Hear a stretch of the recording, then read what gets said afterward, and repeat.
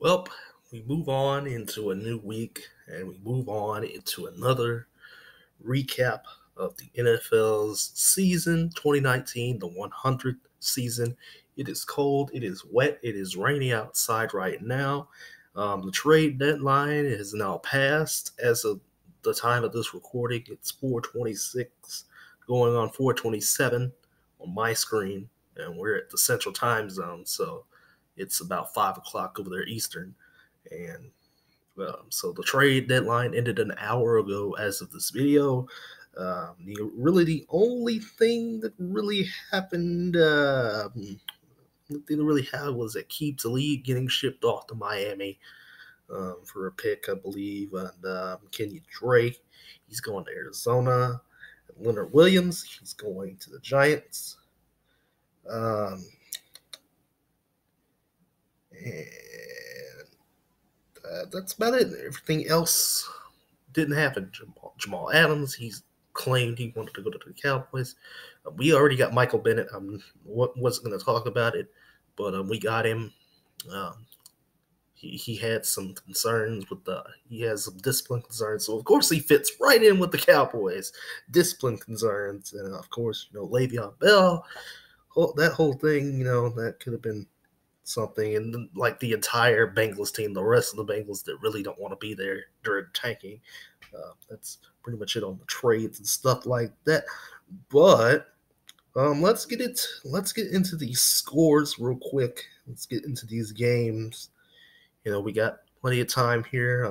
Got a lot of videos to make today. I should have at least two more coming up today. So let's get started here with Redskins Vikings. Absolutely atrocious game, for the Redskins. I mean, it's just pretty sad. There's all sorts of turmoil in the organization right now. Dan Schneider and company owns the team. They're in something. They're in some kind of trouble right now.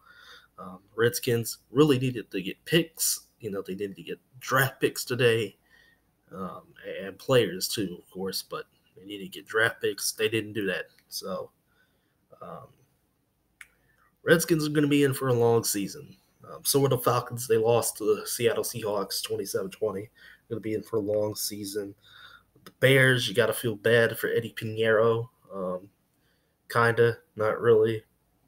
Of course, we all know about Cody Crossbar Parkey from last year, but Pinheiro missed a kick in the game.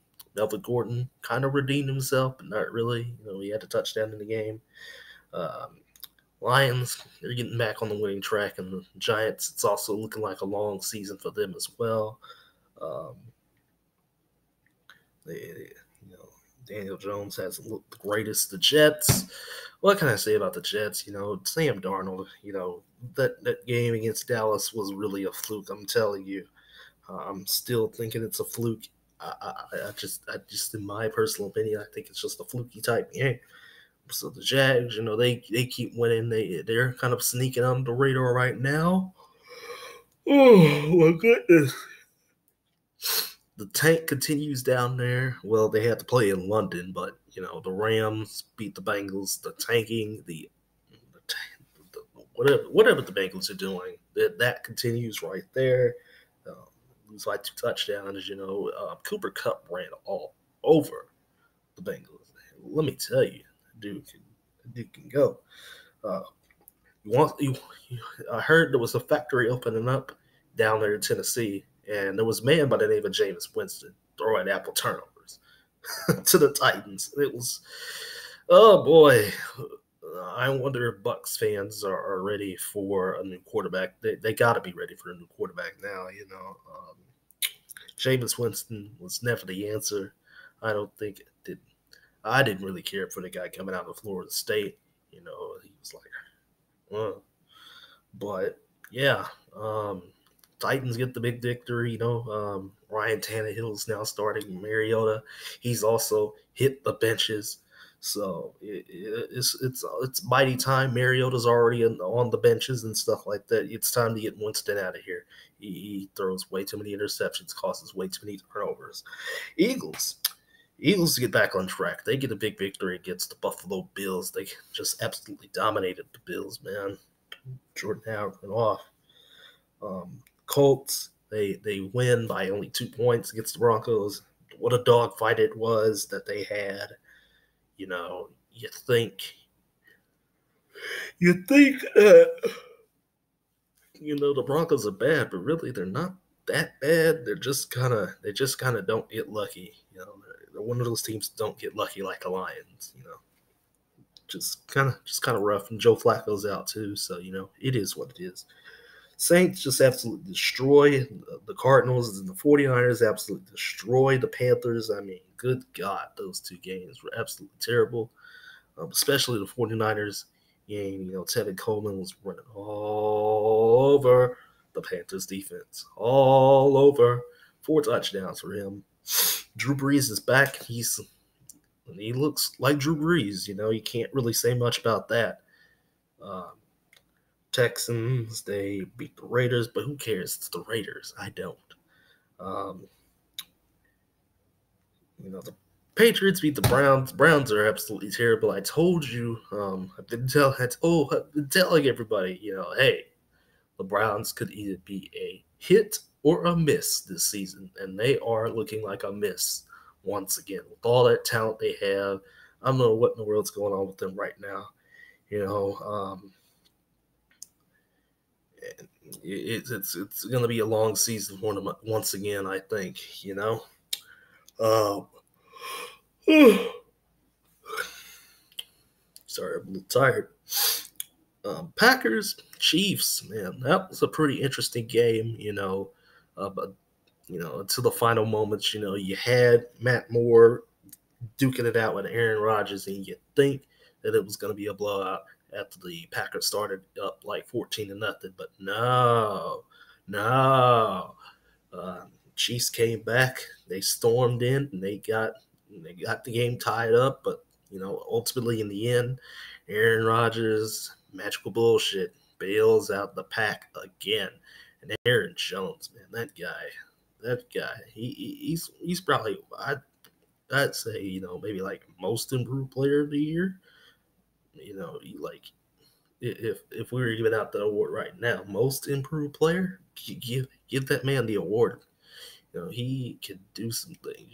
The way Aaron Rodgers has been targeting him, man, you got to love that.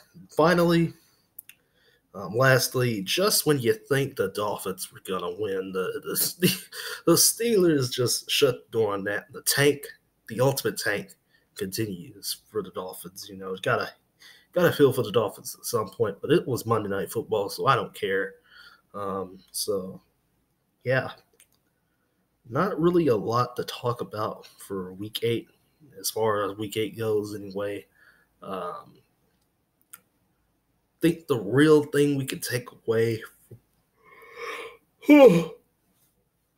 is that the 49ers are legit. They are a legitimate team, and so are the Patriots, of course. But it's all to be about win the schedule, win the schedule.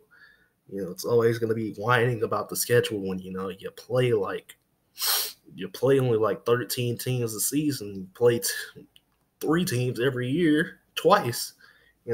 So there's going to be whining on all fronts. But the Patriots and the 49ers keep taking care of business. And the second thing is there's going to be a lot of tanking. There's going to be a lot of tank bowls, as other YouTubers would like to call it. So I think there's just going to be a lot of parity at the bottom of the NFL right now. Yeah, should I mention that Deshaun Watson got kicked in the face during a touchdown? Yeah, that and maybe one more thing here that I think we can take away is that There's nothing else. There's going to be a lot of tanking, and the 49ers and the Patriots still perfect. So that's it. Week 8 in a nutshell. Peace.